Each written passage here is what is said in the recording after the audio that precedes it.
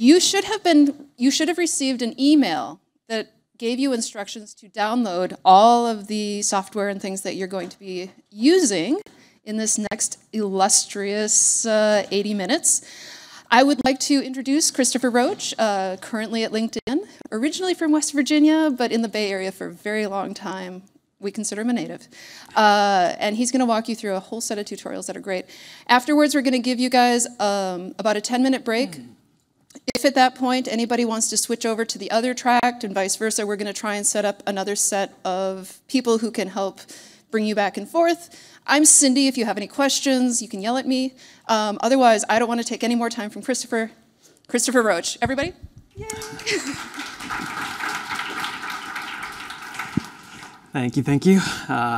So this is going to be a lot of fun. This is my second time actually giving a talk at PyData, so I'm still pretty new to this. And let me see if I can get logged into my computer. This is my first time, though, ever giving a tutorial, so this will be fun. Let me get the presentation up and everything so we can get started.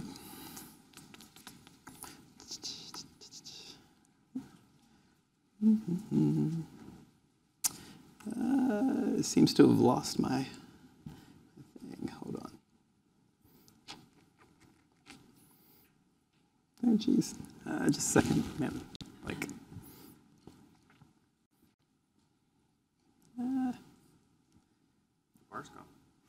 Yeah. Whenever I restarted it, it seems to have lost it. I may have to wing it. The deck? Yeah. Maybe open the software and search for open recent. Yeah, that's what I was just looking at. Doesn't seem to be in there.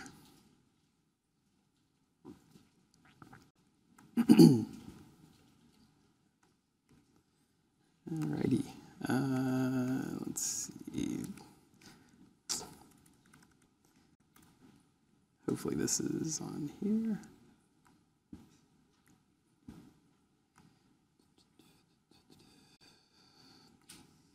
Deleted. Well, that's about the most exciting thing that can happen in a talk right there. So you all are going to get one heck of a treat because my slides just seem to have gone away whenever I rebooted. So I'm going to have to try and remember everything from scratch. So, fantastic. Okay, thank you. All right, so I guess first off, so everybody knows that downloaded the Cloudera VM and everything, and the whole idea here is that hopefully we can do a little bit of coding along the way. So I'm hoping everybody plays around with this. The basic idea behind this talk is that about 2 years ago or so, I started working at a small Y Combinator startup, and we basically were looking at actually processing our huge amount of logs that we were pulling in, and we needed a way to do it, so we looked to Hadoop, of course, and we were a Python shop, so we wanted to find a way to actually process those logs using Python, and I proceeded to go online and try to find out everything I possibly could, and the idea was that I would love to have had just like an hour, quick, long talk that went through and taught me everything I needed to know about writing my first job and getting it up and running on Hadoop, getting it up and running on hopefully Amazon Elastic MapReduce, which I'm hoping everybody maybe signed up for that, the free version or whatever.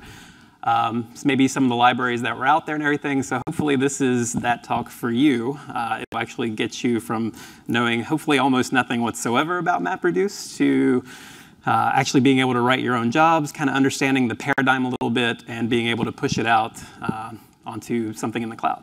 So hopefully that sounds good to everybody. I wish I had more visual aids now. This is going to be nice and fun. So I guess a quick little background about myself. I did have a few slides up here for that or whatever. It's like I've been in the Bay Area for about 7 years. Like she said, I've been working in CS for like 15 years now. It's like I've done everything from embedded systems in like missile defense all the way up to working on the iPhone and back to web development and everything. So that's pretty much my background. At LinkedIn now, we do use Hadoop a lot. we use Python around with Hadoop. We tend to use Scala a lot with Hadoop and everything too, but internally we try to use Python as much as we can for everything. So it's a really nice tool to have. So first off, how many people have actually written a MapReduce program before? All right, good. I was hoping not a lot. It's like, this is a beginner's class, so I want to really kind of like dig into the fundamentals and walk you through all this. So that's good. I was hoping there wasn't too many people that went through this. So let's see. It's like, bear with me. I'm trying to remember all this. So the first thing is, is like, why would you actually need, MapReduce?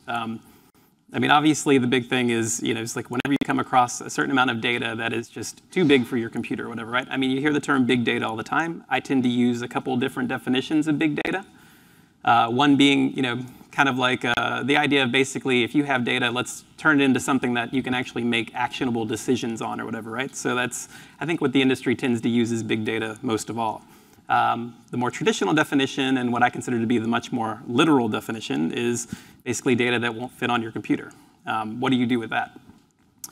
Typically, you would basically pull up your data, you'd load it into R or load it into Python, matplotlib. You'd take a look at everything, and you would figure out what's going on. But once you get to a certain size, that's not really a possibility anymore. That's where MapReduce comes in.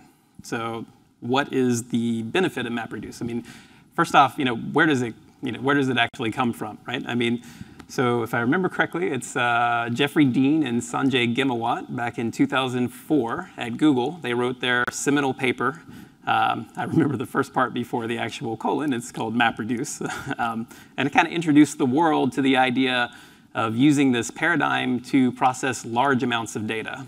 It's not a new idea. I mean, if anybody's familiar with functional programming, and John McCarthy, Lisp back in the 50s, introduced the world to map and reduce. If you play in Python and you like more of the functional side, you've obviously come across the two functions map and reduce. There's not really a lot to it when you think about it. Map is just basically a function that takes a value and returns a transform on that value. It'll somehow turn into something else. It could be as simple as an identity transformation. So you could actually return the value itself. Or one example is you get a line of data. You get a string of text, and you basically output all the words in that text or whatever. So it doesn't have to be necessarily a one-to-one transformation, obviously. Reduce, on the other hand, basically is just applying the addition to all the different lists, all the different elements that are being pulled in. So, well, addition would be one example of it. So basically, you're taking a large set of values, and you're reducing them, combining them into a smaller set or a single number or something along those lines. So, does that make sense so far without actually any slides or anything? So, so now, what does that actually give us? I mean, now that you have this idea of map and reduce, I mean, it comes from, like I said, functional programming. And what's the big benefit of functional programming? If you're into pure functional programming, basically you don't have shared state. You don't have any side effects whenever you call your functions. What that allows you to do now is actually parallelize all of your actual computation. So let me see if I can actually get a little something up here.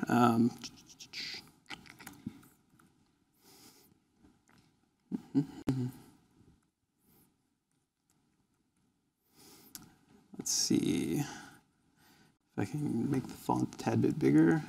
So, very simple version would be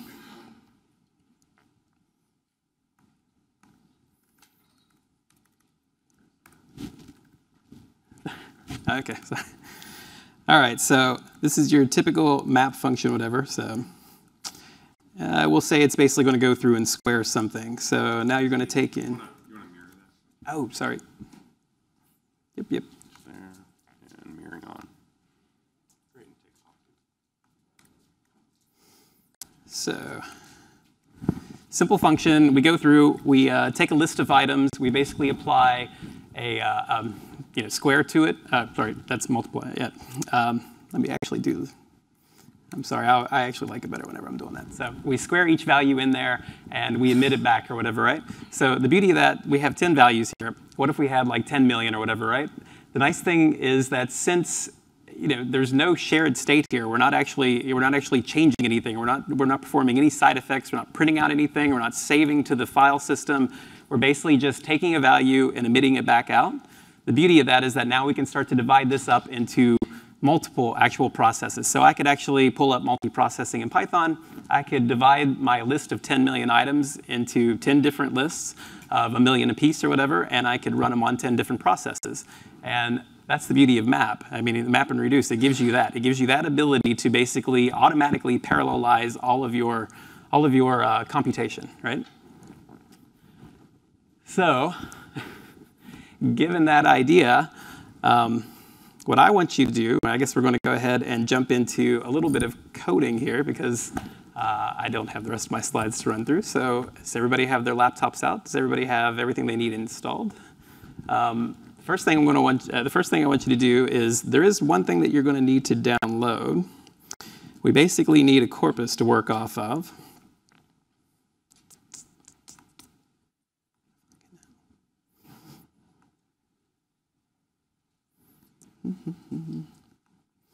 So we're going to borrow a bit of text from Project Gutenberg. I don't seem to be online right now. Oh, how do I get on the Wi-Fi? Sorry. This one? M0V. And I probably mistyped it. Yep. Just click show.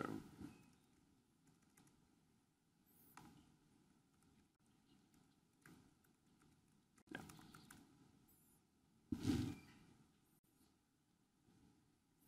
Man, I lost everything. It's like I don't have an account. All right. There we go.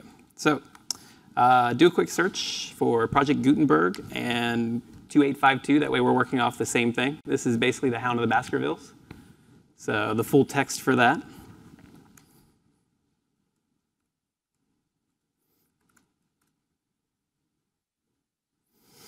And you're going to want to copy that down. So go to this plain text UTF-8. Are you human? All right. Maybe I've visited this too many times now. Obviously, I'm not human.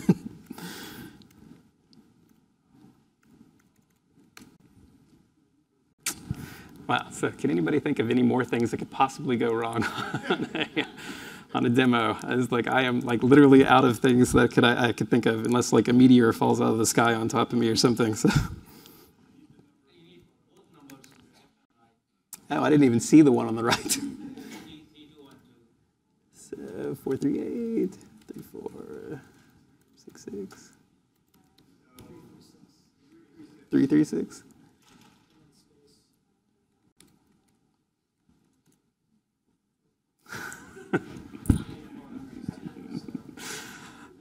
What was that?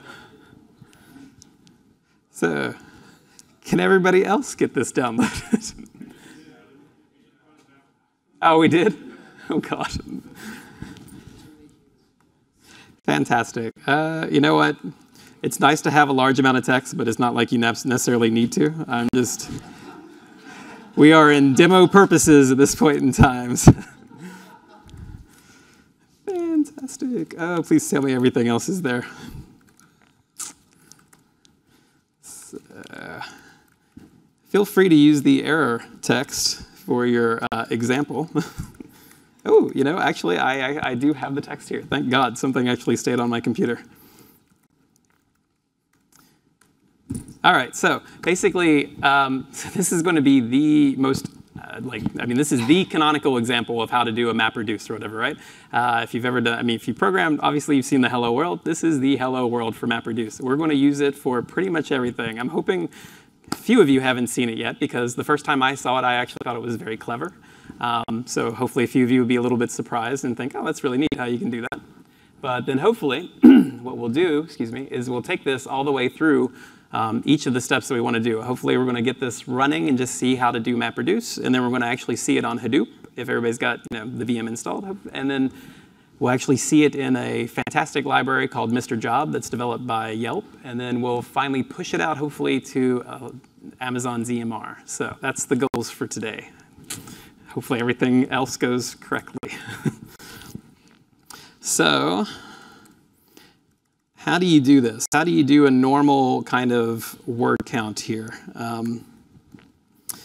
I think for the most part, start off with a import sys, and we'll just walk through the actual standard in. We're going to assume that we're going to pass this in through standard input, divide each line into a set of words, probably create a dict, right? And actually use that dict to count all the unique words.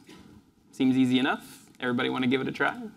You want to actually see what I have up here? We can just skip past that. And I believe this is the right one. Yeah. Can everybody actually see that, or do I need to adjust the font? Command plus. Thank you. Is that good? All right. So yeah, pretty much exactly what we said. Simple. Loop through the standard in, build a dict, and print out all the words after you've counted them all. So what's the problem with this? Anybody? See any issue with this if you have a large amount of data? What is it? Sorting? Storing, yes.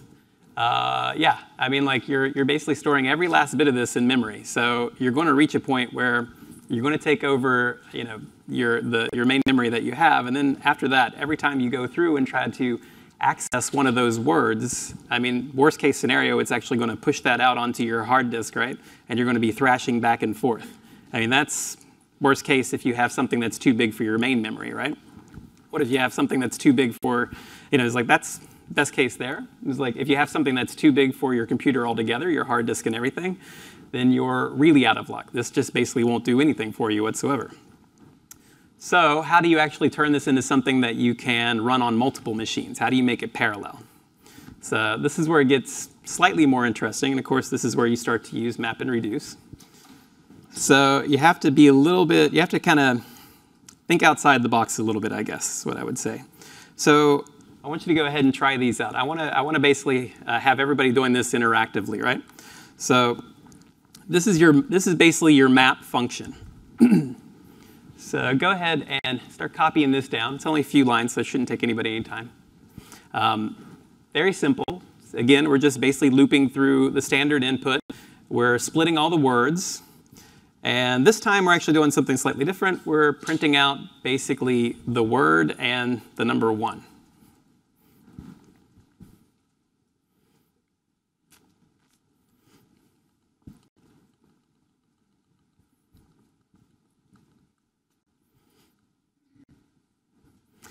So now this is an example of pretty much like a one-to-one mapping that I was talking about earlier. So very simple. Imagine this is split over to multiple computers now. Easily runs. You don't have to worry about any of these things actually conflicting with one another. My map function doesn't rely on another map function actually going through and setting anything. I mean, yes, technically we are writing this out to the command line or writing it out to a file, but the other map function doesn't depend on the output for this. That's the big deal. I mean, that's the one that allows you to kind of spread this out over everything. So has everybody got that copied down? So you can go ahead and give it a try with, it's like your text. Hopefully you were able to download that. We're actually going to run this thing through, it's like, at the end of the day, it's like MapReduce, it's like there's a couple of things here. I mean, right? MapReduce is a concept. You don't actually need any special tools to run this to actually see it work. You can actually do it from the command line. That's what we're going to do first. Once you get into the actual special tools, you notice that it's a little bit more than that. There's a little bit more built up around it. There's a special like distributed file system and everything that you'll use, and we'll hopefully see that a little bit later. But first, let's take a look at our reducer. So now it starts to get a little more interesting. So what you're going to do again is you're going to loop through standard input. Everything happens in standard input. So Hadoop is what we're going to end up using. That's pretty much the most well-known MapReduce system. There's others out there. Basically, it's written in Java, and whenever you write your MapReduce, you'll actually write it in Java. One of the things that was created later on for it was this idea of a streaming library, and it'll basically allow you to use any language that you want to interact with Hadoop and actually write your MapReduce jobs. And the way it does that is by relying completely on standard in and standard out. So as long as you write your functions around this, you'll be able to run it with Hadoop and spread it across as many machines as you want. And the nice thing about this is that it allows you to kind of write your jobs and test it from the command line and actually do your debugging super simple like that. Because once you actually get into Hadoop, it'll be almost impossible to debug anything. So again, you're going to run through each line. You're going to split them out. You basically get a key value pair here. So the key being the word, the value being the number 1 that we wrote out earlier. And we're going through and we're actually adding each one of these up. So the reason this works, this is basically going to take the output from your map job that you just got done writing. But now, if you remember, your map job basically just loops through all of the data in the pg258.txt file or whatever. So those aren't necessarily in any specific order other than what the author intended them to be in. But here, you're actually going through, and if you notice, we're checking here if key does not equal previous key. So we're assuming that everything is coming in sort of a sorted order. And that's a little bit of the behind-the-scenes magic from Hadoop that you get or whatever, right? It has a step that you call the shuffle sort step, which will take all of your information from your map function, and it'll go through and it'll sort all of your keys and pass them into your reducers. So your reducers can always count on the fact that they're going to get a key, and they're going to get a list of all the values for that same key. So that's why you can actually write it up like this. And we'll see this work in a little bit once everybody's got it typed up. And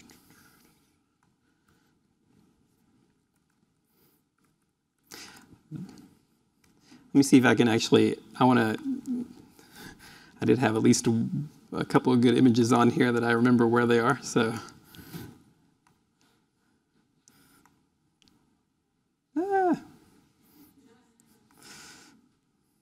come on, please be nice to me.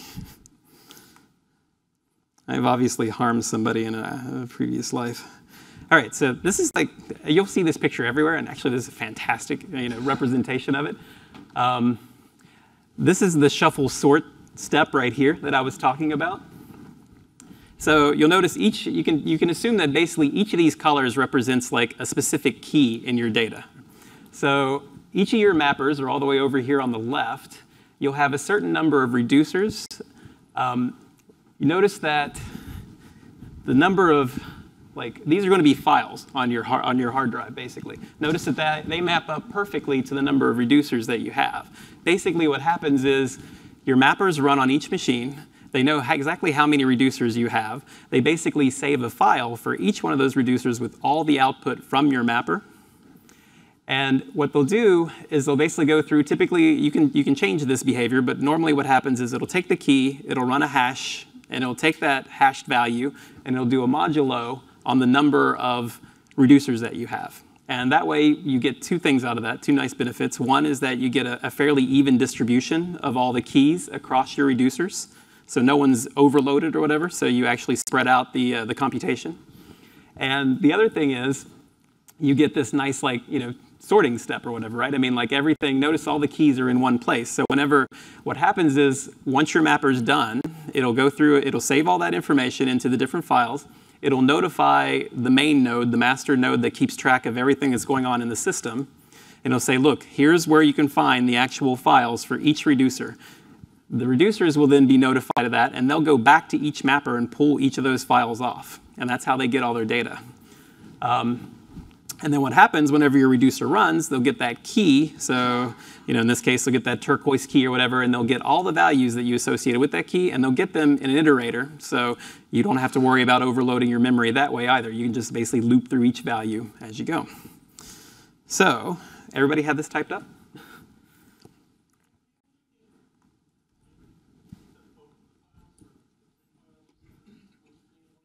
Sorry, what was that? You mean both of these? Yeah, sure. Man, are you kidding me? You can have anything you want with all the stuff's going wrong. You all are being nice to me. Anything you ask for.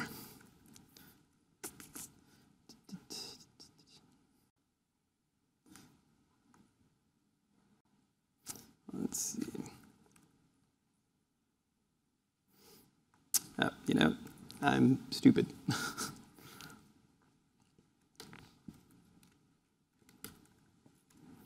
All right. Is that everything you're looking for?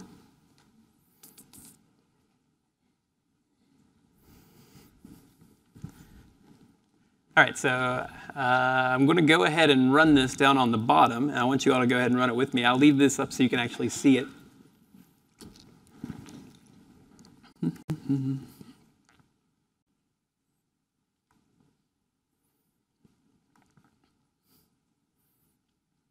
All right, so to test this out, I mean, this is basically all that's going to happen whenever you run it on Hadoop. You basically want to output the text from your file, so cat that, run it through your mapper.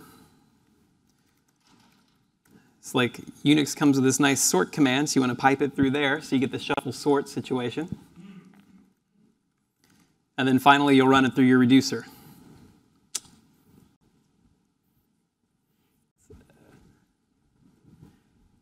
Everybody got that?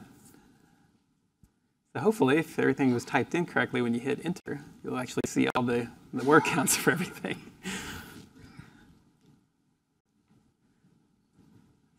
I'm still see a few people typing. So anyway, so there we go. Simple MapReduce. That's the whole thing. That's basically the concept right there. So I mean, I'm still, you know, first time I saw it, I thought it was so cool. I started actually, and this is all my interview questions whenever we brought new people in and everything. So if they'd never come across MapReduce before, tried to keep on pushing situations like this in their face and see if they could figure it out on their own. Sorry? Yeah. Actually, let me make this one a little bit bigger too. There you go. Can you see that? Yep.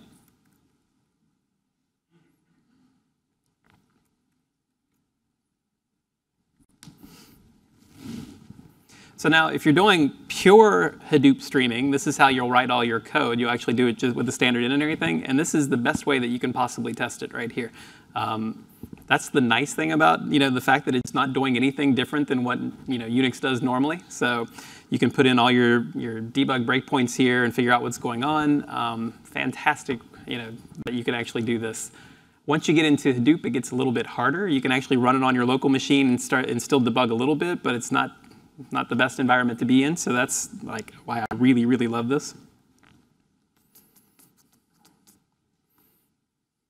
So, has everybody at least tried that once?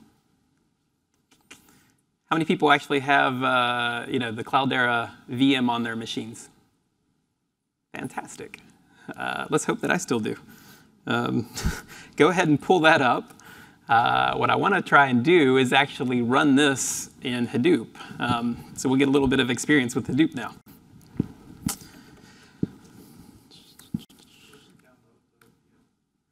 Where can you download it? Yeah, if you just look for CDH4.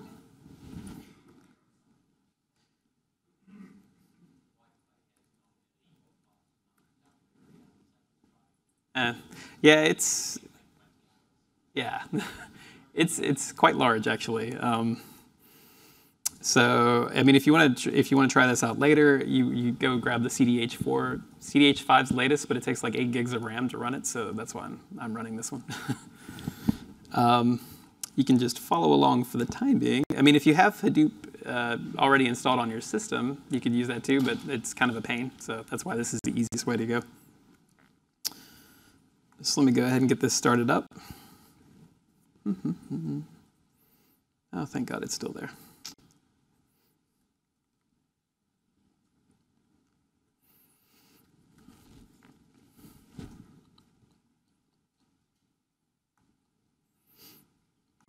All right, so I created a virtual env earlier, mainly just because I'm going to have you all install Mr. Job a little bit later if you haven't already installed it or have it on your machine. It may actually come with the Anaconda download. I'm not totally sure.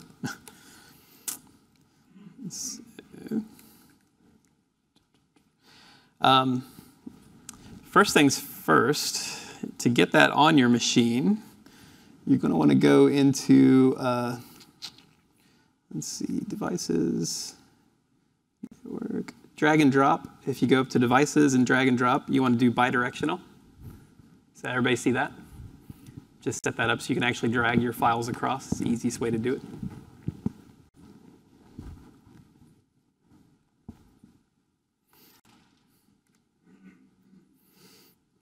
And I believe I've already got mine all here. Yay, okay.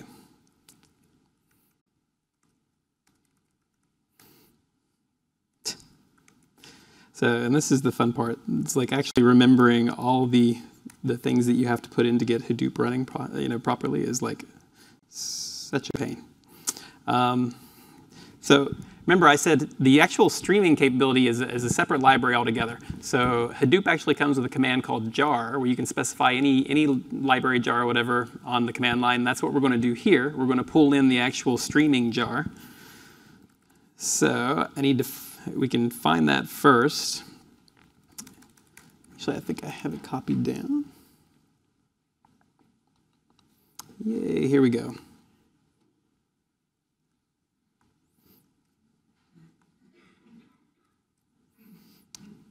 All right, this is going to be a little bit harder to read. Let me see if I can get this a bit bigger. Can everybody see that? So this will all be installed on your machines if you have Cloudera running. So Hadoop jar.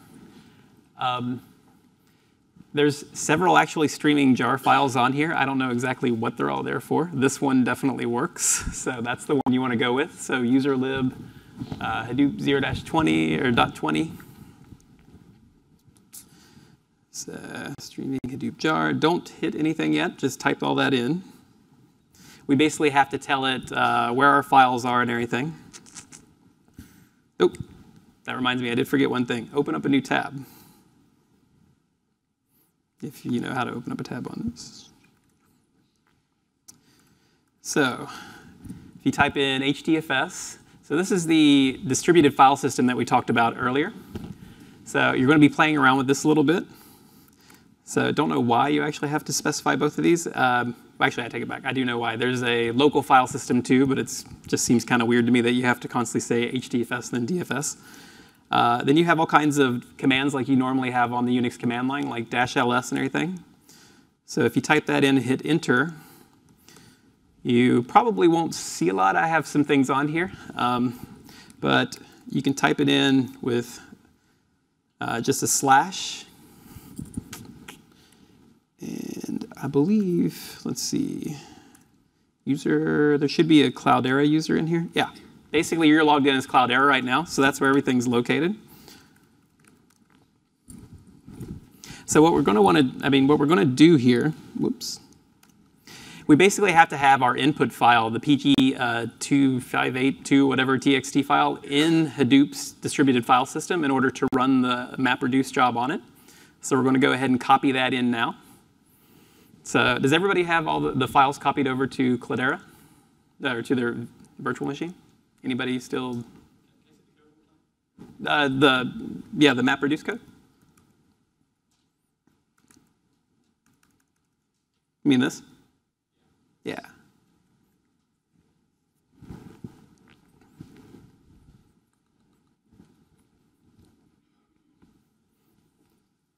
So how many people have actually ran a MapReduce job on Hadoop?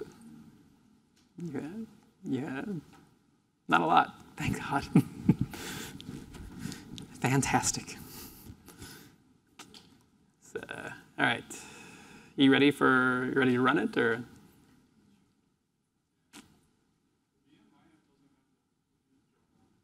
Doesn't have Hadoop jar? Oh, the Hadoop -02. userlib. Do you not have any?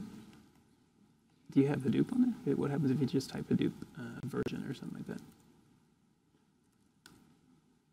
Okay, it's on there at least. It doesn't take long to actually run through this. Do a find slash, it's like, and then look for Hadoop star streaming star.jar. You may. On the distributed file system? That's what we're going to do right now. So yes, we will definitely do that right now. Because if nothing else, you can't actually run it without it being on there. So.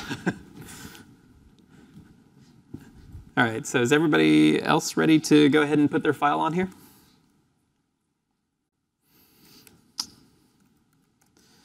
All right, so like I said, you have a bunch of different commands. I think there actually is a -cp that you can use, so it's a little bit closer to Unix, but I know for sure you have a copy from local.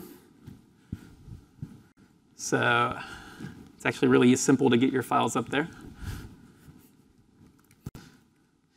So I'm going to go ahead and copy this one up. You can actually specify a different, well, actually, you know what? Let's go ahead and do that. We'll play around with this a little bit. So do a make dir. And what this will do is put whatever you want in your home directory, so you don't have to specify the full path. We'll go ahead and create our own word count folder. I may already have one on there, so we'll find out. And now if you do hdfs dfs-ls again, you should see that your word count folder shows up. Oh, yeah. Yep. I don't... Really?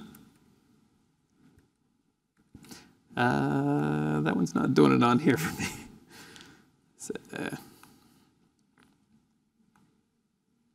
probably not that one, right?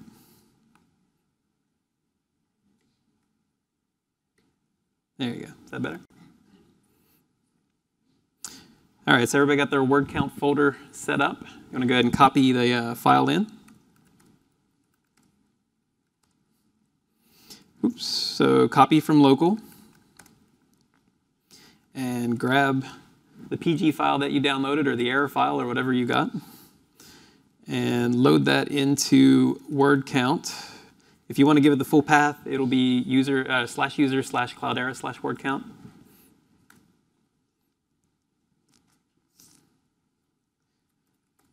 And now you can just be sure that that's on there. Oops, misspelled.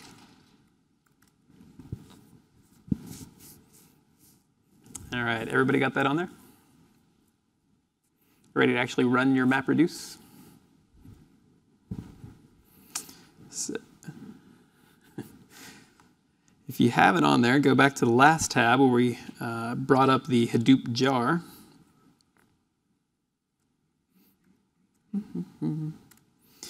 So I'm going to try to break this up so you can actually see it all. So now you have to specify your input file. This actually gets a little bit verbose. I don't actually understand why you have to do all this, but you're going to do each file. So -file, specify the one you want. So we'll start off with our input, which I forgot what the thing was. So PG, in my case, it's 1342.txt. And then we need to specify that that is input, and we're actually going to say do that again. Told you it was a little bit verbose. You basically do this for everything.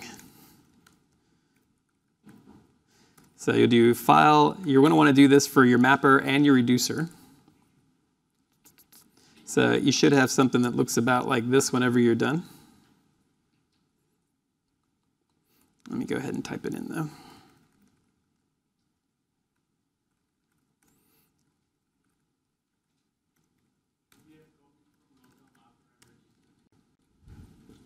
You don't have to copy your mapper and reducer in there, just your input. So,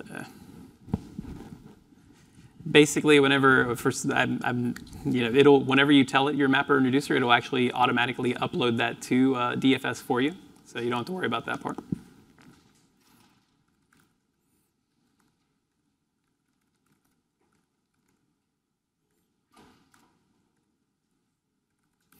And then you want to specify your output.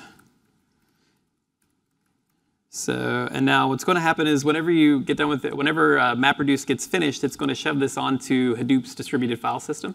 So you're going to want to specify something there. So you want it to be in our word count folder. So go ahead and specify word count / output.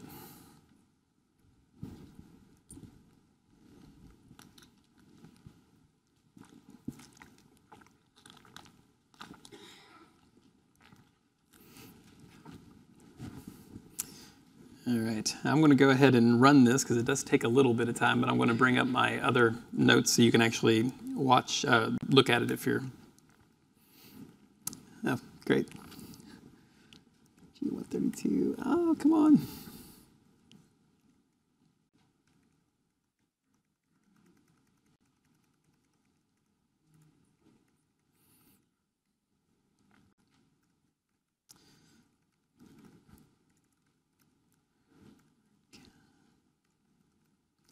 Let's see if I sold you wrong.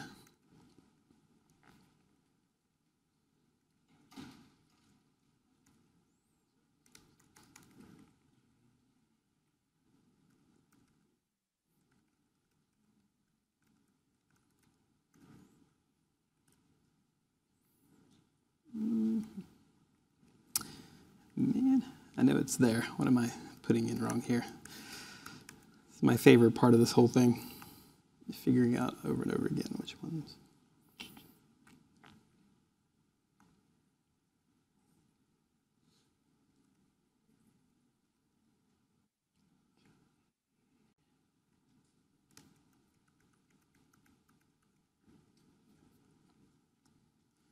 All right, let's see.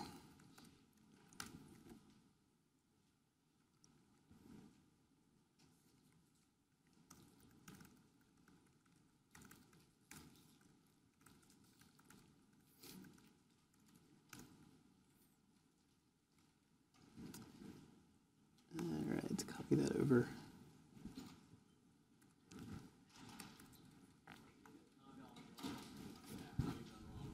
Sorry.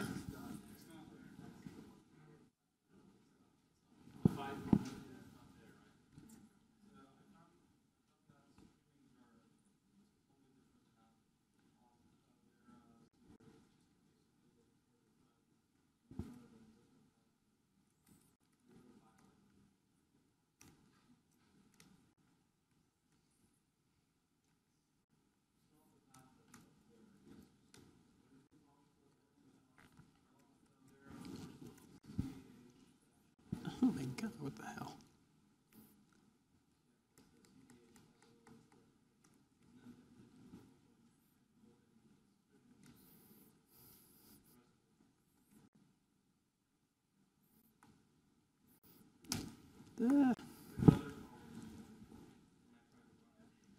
You're getting the same thing I'm getting, where it's saying that the file isn't there, or what?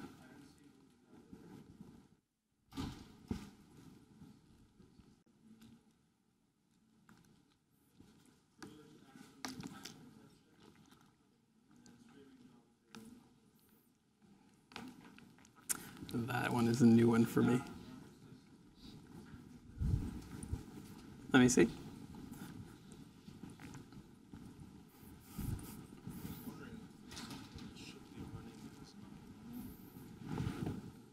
Something that's not running that's supposed to be running? Oh, this is one of the things that I liked about the Cloudera thing, is that it sets up all the config for you. This is the path that it was Op Cloudera parcels.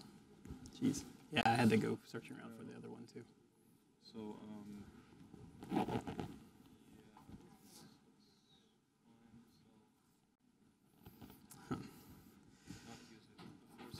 very useful there. So. Yeah.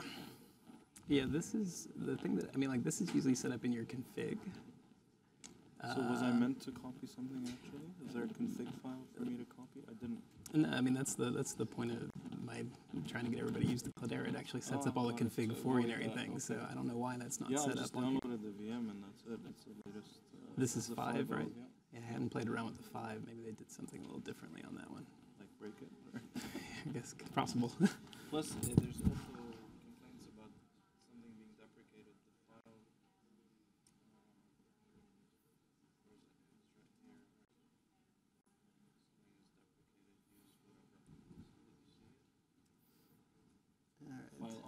deprecated.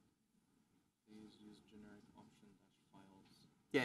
That's yeah, I know that one actually is there. It's like I just find it easier to use file a lot of times.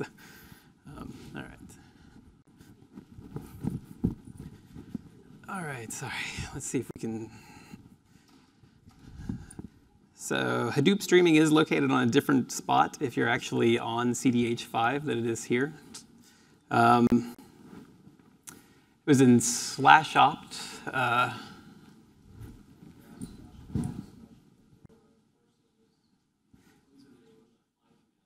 Yeah, I was going to say, if you run the find command on /opt/cloudera/parcels, and then look for Hadoop star streaming star.jar, that'll probably find it for you.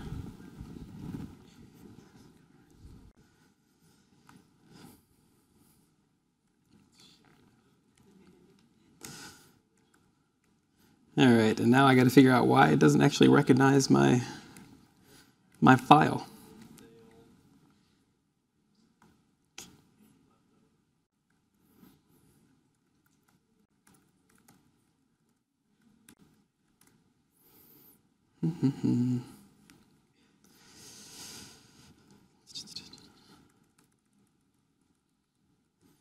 All right, let me.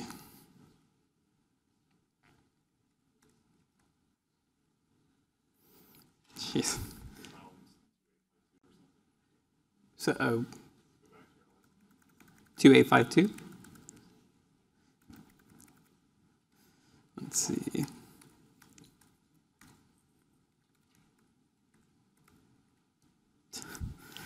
Oh man, I really have to apologize for this. I'm terribly sorry. It's like I lost everything coming in.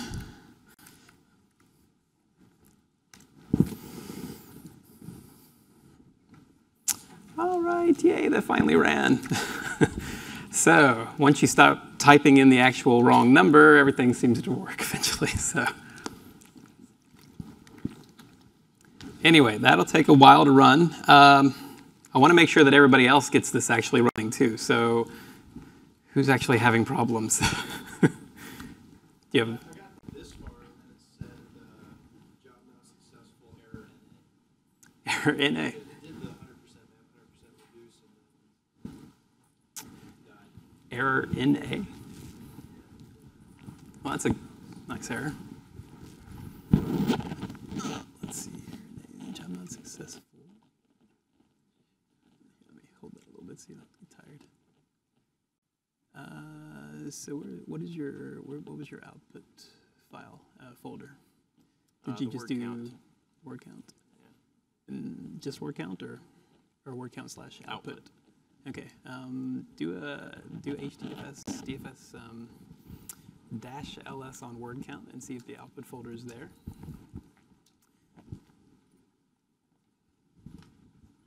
Another thing is, have you ran it more than once? It gets really. So you have an output folder there. Do hdfs dfs -ls or -cat. Yeah, space word count / output / part -star. Yeah, hit that. Come on.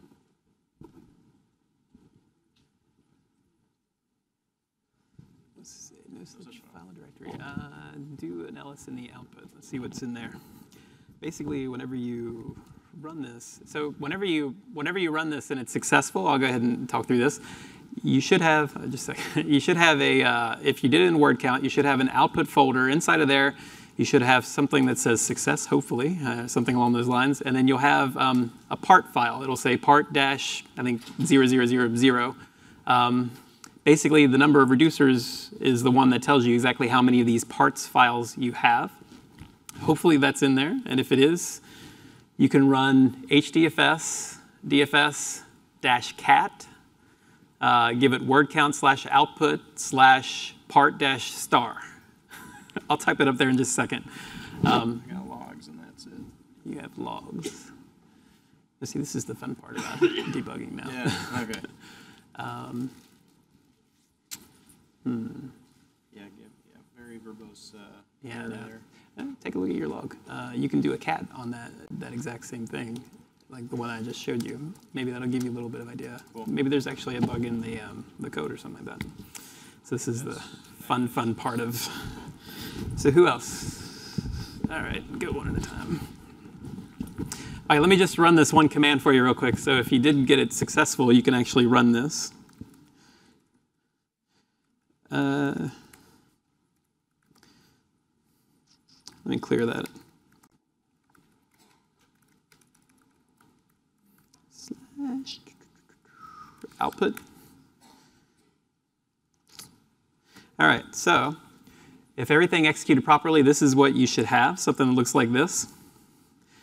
One of the things that the Hadoop system does, it's going to assume that you're running this with tons of mappers, tons of reducers, and you're going to have all these different files. And it's really good about just kind of putting all these together for you. So I don't have one right now, but if you wanted to, you could do what I was saying. You could say the dash cat word count / output and then part, something along those lines. And it should go through and cat every single thing in all of your part files. It'll actually pull all of them together and spit it all out for you. So, oh, you probably need to see that actually. You should have something, hopefully, that looks like that whenever you run that command. So if everybody's went through successful, go ahead and run that. In the meantime, I'm going to help out a few people, hopefully. So you had an issue and you had an issue, excuse me. Kind of expected desks here. We're actually getting pretty close to everybody having it done, and actually getting pretty close to the end. That's actually, dealing with Hadoop is kind of a pain, so I want to get you at least to the very last part before we call it a day. So I'm going to kind of move ahead, and I can totally hang out afterwards and answer any questions for anybody if you want to continue to try and get this thing fixed. But I think for the most part, just about everybody's got something up and running now. So probably won't have enough time to actually run this in EMR, but I'm going to at least introduce you to Mr. Job. Has anybody actually used Mr. Job before or heard of Mr. Job? It's a really, really nice library. So what you've seen so far is you're actually using standard in to actually read this stuff in, which is fine. I mean, it's better than writing Java, obviously, but I mean, it's not the best thing in the world. What Mr. Job gives you is a couple of really nice things. I mean, first off, it's going to take care of all of your serialization for you, right? So now you no longer have to just emit, say, like a keyword and a number. You can actually emit a Python dict or tuple, whatever you want, and it'll read that back in. And now you have like much, much richer data that you can actually do all of your computation on.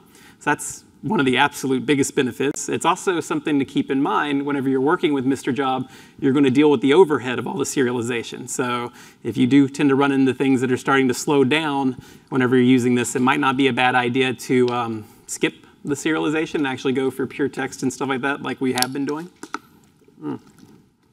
The other thing is it makes it like super easy to actually push all of your work out to EMR. It's basically written around that.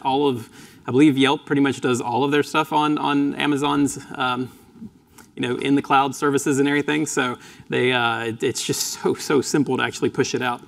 So let's go ahead and take a look at the same thing, the MapReduce using Mr. Job.